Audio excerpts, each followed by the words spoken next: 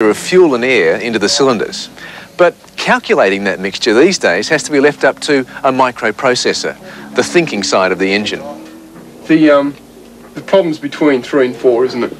Yeah, between 3 and 4.5. Being able to change the parameters of the injection system in a race car is very useful. New engine components like exhaust extractors or camshafts alter the performance of the car, and the injection system has to be tailored to suit. In a road car with factory fuel injection, this process is sealed. It's set to work adequately in a broad range of driving conditions.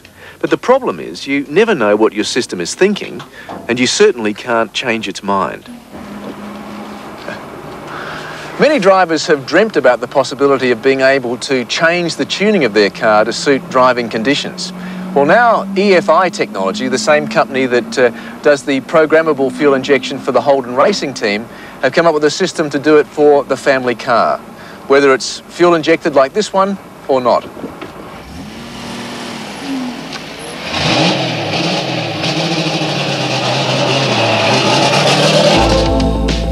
By using an EEPROM in the fuel injection computer, that's an electrically erasable, programmable, read-only memory, a host computer can be hooked up to the engine and all the management information is then displayed on the screen.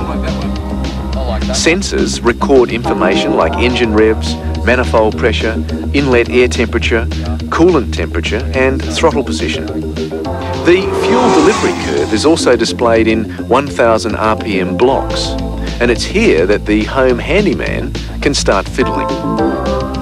For example, if you're like thousands of people who crawl through traffic jams to work, you could alter your fuel delivery curve to run with very little fuel in the mixture up to, say, 3000 RPM. It'd be a poor performer, but only at low speeds in heavy traffic.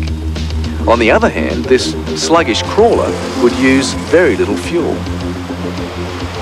But for heavy loads, say if you're towing, why not go for extra power with more fuel in the mixture at higher rev ranges? It'll cost you more, but you won't make any enemies by travelling at snail's pace on the open road. You can program any number of discs like these with different settings, and with the laptop computer you can literally change the performance characteristics of the car at the roadside. It's a bit more difficult than putting air in the tyres, but then for those of us who know what we're doing, it's a snack.